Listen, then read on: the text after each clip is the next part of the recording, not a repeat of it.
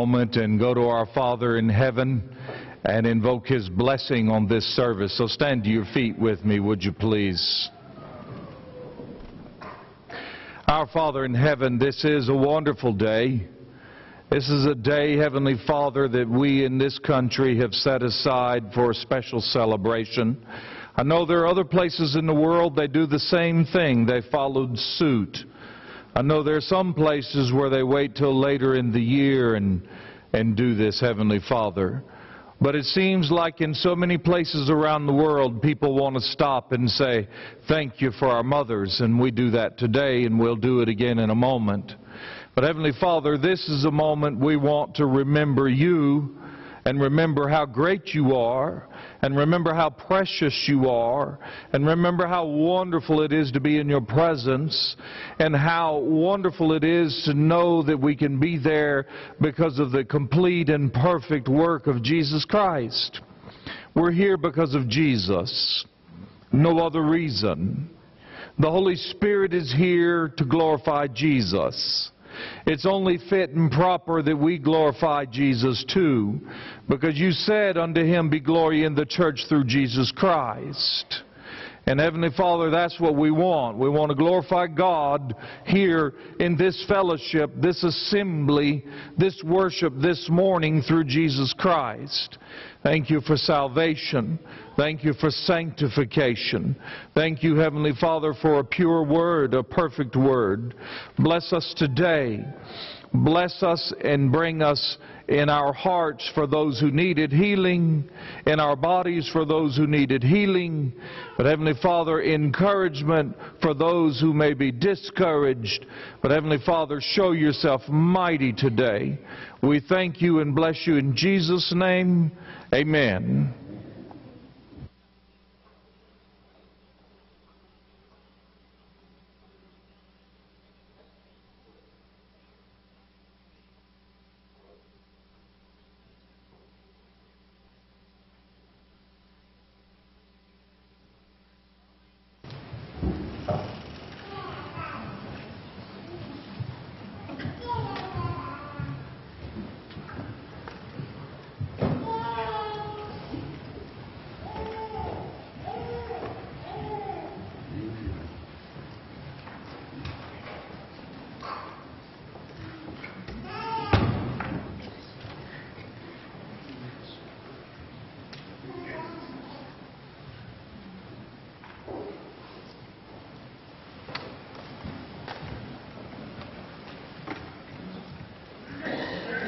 And good morning again. I was listening to Fox News this morning, and they were saying, how much is a mother worth? And, of course, they started out saying a mother is priceless. And then they came up with a figure, so much for this, so much for this, and so much for this. And they came up with $60,000 a year. She got a raise. But anyway, we know that the first point that was made, that the mothers are priceless. And we're so thankful for all of our mothers. And we have a little token of appreciation that our youth would like to put into your hands this morning. And we're going to ask, if you will, mothers, all of you at this time, if you will, please stand in the choir. And one of you need to go to the choir. Okay, youth, you can get the bags. And mothers, if you would, please stand. And we're going to recognize you at this time. And these youth will put into your hand a gift from the church. And if you will be ready to receive this. I hope we have enough. We have a few extras on the pew there, guys, if we run out. And if we run out, we'll give you, I owe you a rain check or something. I don't know. I don't know how you do that. You give a rain check, you give something? We have plenty. Think we have plenty? How many do we have? 75? That's how many. We have 75. But anyway, we do appreciate your mothers. I was talking the other day while this is being done. I guess ad-lib just a minute here. But the other day, Brother Kevin and I were going to the hospital, and I was saying that at one time, Carolyn and me were in the sandwich generation. We were the meat. And when you get your gift, you can be seated. And we were the meat. Carolyn and me were the meat. And our parents were the bread on top, and our children, which one of them just came in, one of our sons, and they were the bottom part of the bread, and we were the meat in between. And now we are the upper part of the bread, and Brother Kevin said, I guess I'm the mayonnaise or the mustard. So, so you better be careful what you say, because sometimes I don't forget. Thank you, mothers, for being here today. And at this time, we'd like to welcome our guests. We see that the Parvins are here today for their special Mother's Day greeting, and we thank you for being here. And if you're a guest today, we'd like for you to remain seated, and we're going to get to that baby dedication in just a minute, so let them be known. You know, I feel the same way, little lad. Just woo! But if you're a guest, would you remain seated and receive a guest card and fill out the information and put it on the offering plate a little later on the service? If you will be so kind as to do that, we'd appreciate it. And at this time, we'd like to ask our members to stand and welcome one another and say Happy Mother's Day.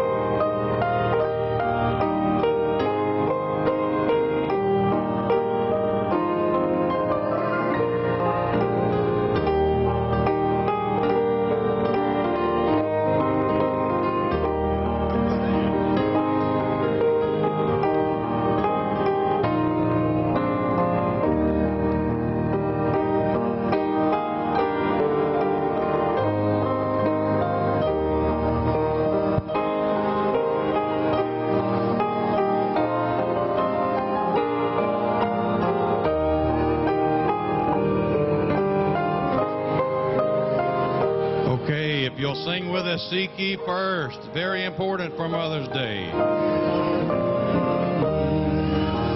Seek ye first the kingdom of God and His righteousness, and all these things shall be added unto you.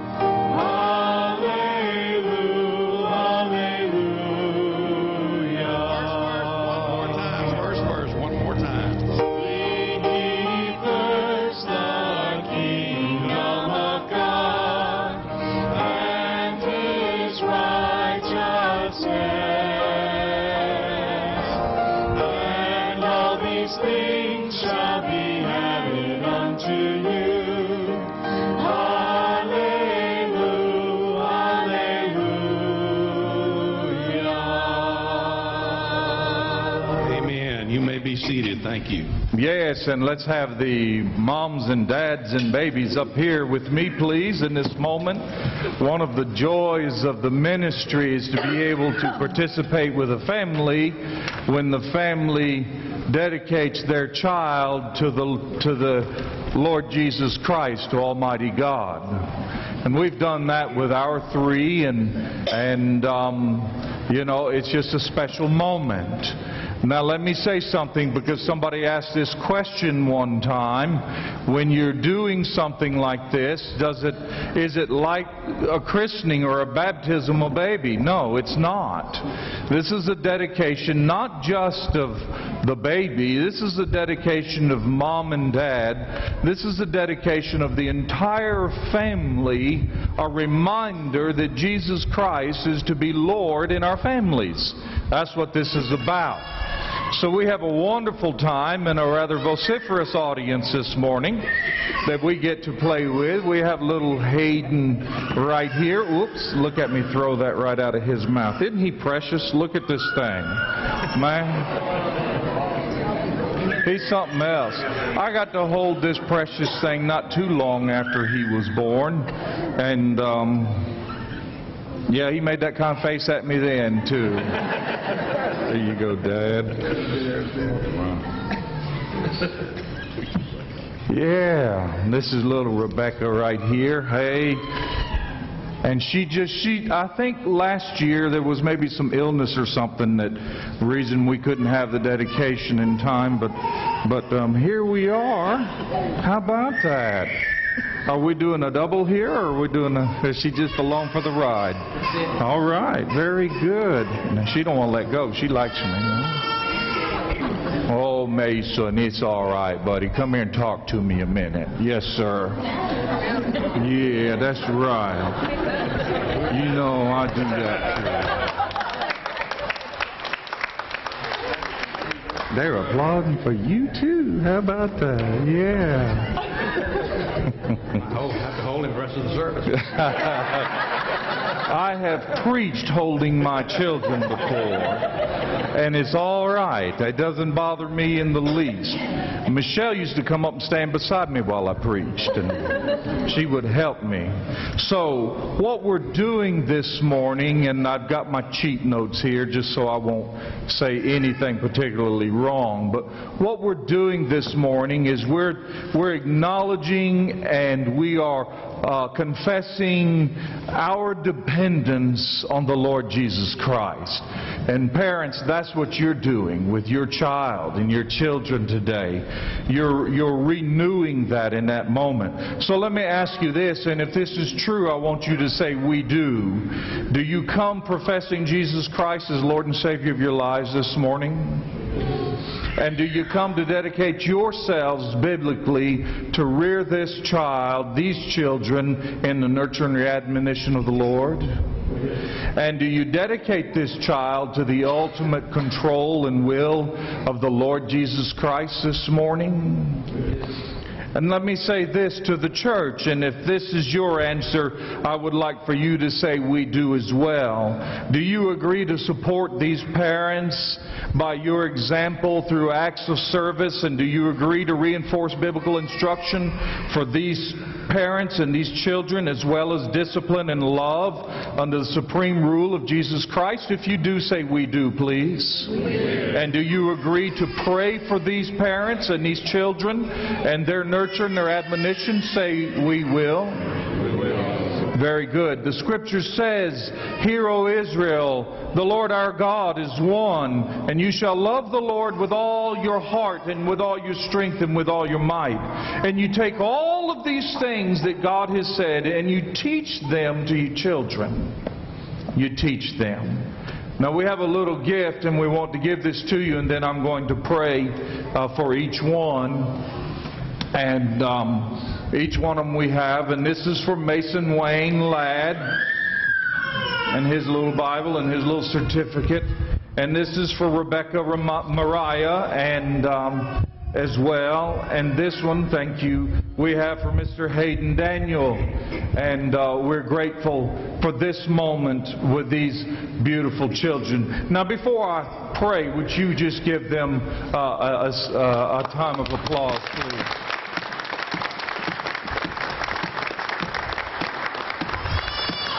Now I want to pray for you. I want to pray for you. And I just thank God for you. I sincerely do. And God loves 38th to the point that He put you in this church family for this moment, for the times in which we live. So let me pray, all right? Our Father in heaven, we do thank you so very much for this precious time, this wonderful time that we can take children, our children, and lift them before you and dedicate them to the Lord Jesus Christ and to the will of the Almighty in this moment. Heavenly Father, I pray for the parents. I pray for mom and dad. I pray for grandparents. I pray for aunts and uncles, all that are involved in the rearing of these children, for the church family as well. I pray, Heavenly Father, and I ask you, Heavenly Father, to bless us and to use us and to help us to be an example for these children. Help mom and dad to have wisdom. There'll be years coming, Heavenly Father, where they're going to need great wisdom to make important decisions. And we want to pray for them to have such a wisdom and such an understanding and such a love and such a compassion for their child. Always remembering that you, Heavenly Father, loved us in such a way that you talk about our relationship with you as a father-son relationship. Thank you, Father, for this. Bless us now. Be honored and glorified in Jesus' precious name.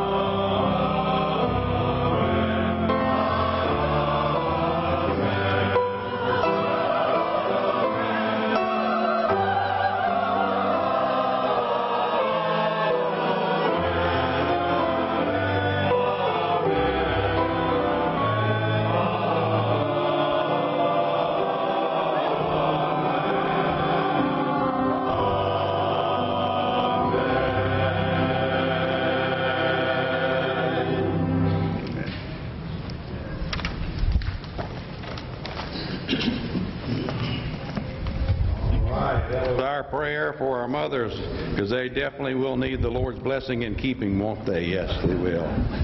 All of them will. All right, we're going to sing Into My Heart. If the praise team will come on out and join me. This is a song that I asked the choir Wednesday night. I said, how many of you knew this song? And about half of them knew it. And this was a song that when Brother Kevin and I were little, we used to sing it in church. So some of them didn't know this song. Into my heart, come into my heart, Lord Jesus. A lot of you will know that. So we're going to sing that through a couple of times, and then we'll stand and we'll all sing The Potter's Hand.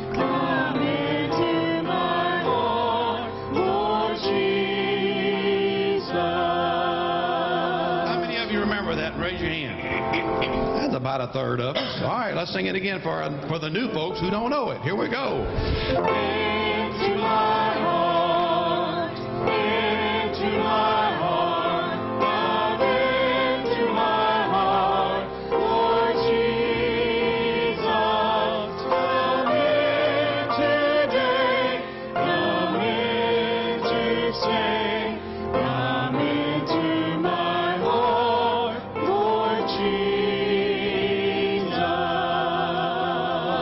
Standing as we sing The Potter's Hand.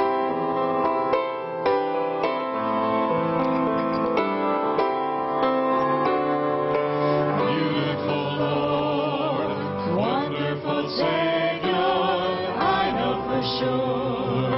All of my days are held in your hand. Lead me to your perfect land. You gently call me into your presence, guiding me by your Holy Spirit. Teach me, dear Lord, to love my life through your eyes. I'm captured by your holy calling. Set me apart. I know you're drawing me to yourself. Lead me, Lord, I pray. Take me, mold me, use me, fill me. I give my life to the potter's hand. Hold me, guide me, lead me, walk beside me. I give my life to the potter's hand.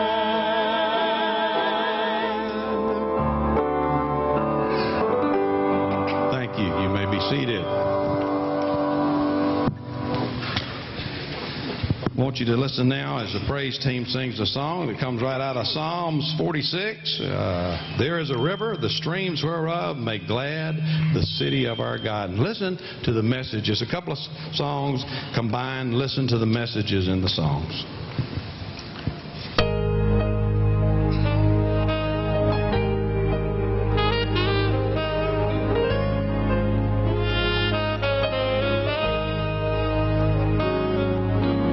There is a river, the streams whereof make glad the city of our God. There is a river, the streams whereof make glad the city of our God. And I will rejoice, I will rejoice and be glad. I will rejoice, I will rejoice and be glad.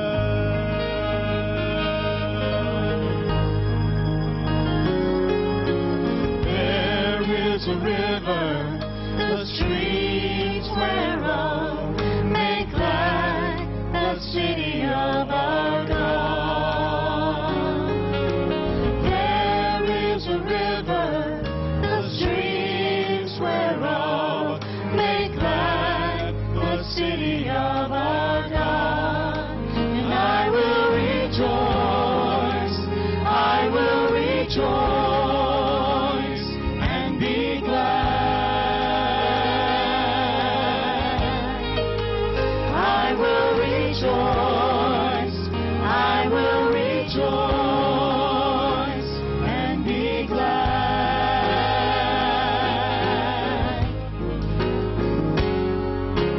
There is a fountain full of grace, and it flows from Emmanuel's veins.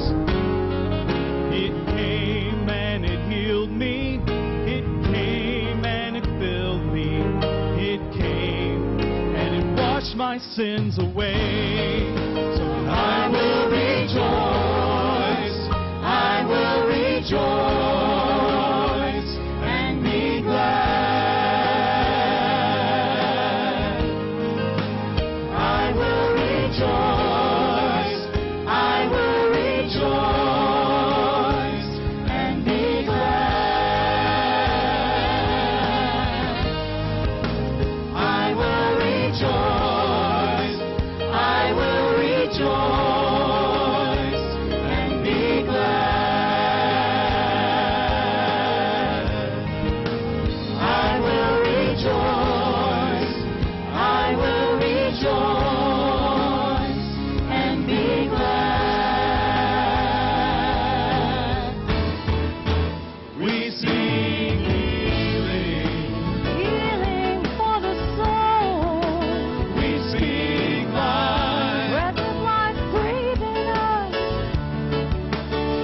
speak restoration. Mend us, Jesus, To every broken heart, every broken heart. we speak healing. Healing for nations. We speak life. We say, live in the name of Jesus. We speak restoration. Restore us, Jesus, restore us, To Jesus. every broken heart, Every broken heart, yeah. If you're walking through a dry and barren land, and you're looking for someone to understand, Jesus knows just what you're going through, and He paid the price just for you. we speak healing. Healing for the body, for the soul. We speak life. Breath of life, breathe in us. We speak restoration. Restore homes, restore lives, Jesus. Every broken heart, Every broken heart. we seek healing. Healing for land. We seek life. We must live in the name of Jesus. We speak restoration. Jesus, restore us. To every broken heart, Every broken heart. I will rejoice. I will rejoice And be glad. I will rejoice. I will rejoice. And be glad.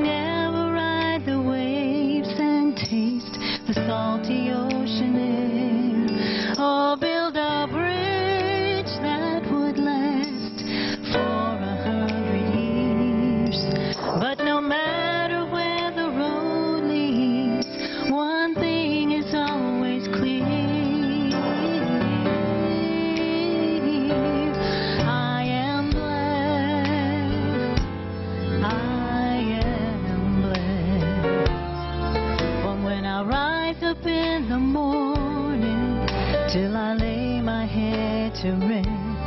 I feel you near me, you soothe me when I'm weary. Oh Lord, for all the worst and all the best, I am blessed. All along the road less traveled, I have crawled and I have run. I have wandered through the wind and rain until I found the sun. The watching eyes ask me why I walk this narrow way. I will gladly give the reason for the hope I have today. I am blessed. I am blessed. From when I rise up in the morning till I lay my head to rest, I feel you near me, you soothe me when I'm weary. Oh Lord, for all the worst and all the best, I am blessed. You've given me joy, you've given me love, you give me strength when I want to give up. You came from heaven to rescue my soul.